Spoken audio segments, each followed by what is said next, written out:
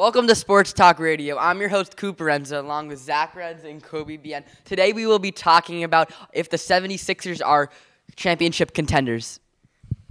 I mean, after maintaining Paul George, they are. But it really comes down to, are the Sixers healthy? Because Paul George, Joel Embiid, I mean, they've been on and off the past few years by playing a lot. So they can be if they all stay healthy. But if they get injured, then that's going to cost them a championship, basically. I think we're in a situation where it's rare in the NBA we have this many teams that would consider themselves contending. We have 10 or so teams that you could make an argument for to win a ring this year. The Sixers, however, in my opinion, are at the bottom of that list, especially in a tough Eastern Conference. I believe they are the fourth best team in the East, unless they make some other major moves before or injuries affect other teams to help them out. I don't think they have a shot in the East. I slightly disagree with you. They've Joel Embiid, probably the best center in the NBA currently, maybe besides Jokic. And they just got knocked out by the Knicks in Game 7, which was a close game. But then again, that was Knicks. Game 5 when the Knicks were injured. Well, the Knicks were injured. So I think they could be, but probably not. I think they have a shot at getting to the championship, but probably not winning it because they'll have to get past the Celtics.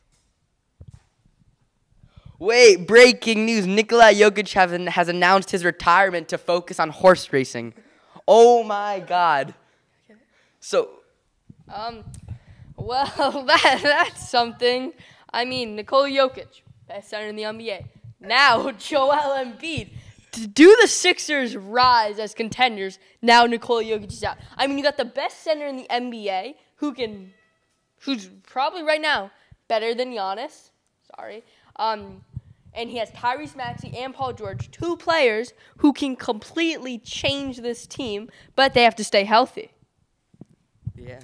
I think it's honestly great for the sport. Like, now we have a lot of Serbians potentially turning on horse racing. The Kentucky Derby going to grow massively as a venue. It's great for the sport of horse racing to expand to the rest of the world.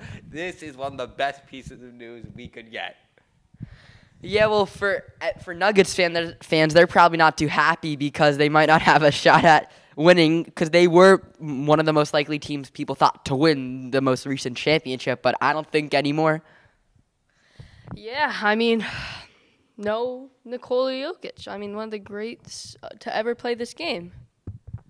Just think about how impulsively Eastern Europeans are going to bet on this sport. I mean, the revenue that horse racing is going to obtain in these next couple of years will be substantially growing. All right, guys, that's Sports Talk Radio. I'm your host, Cooper Renza, with Kobe BN and Zach Renza. Thank you guys for joining.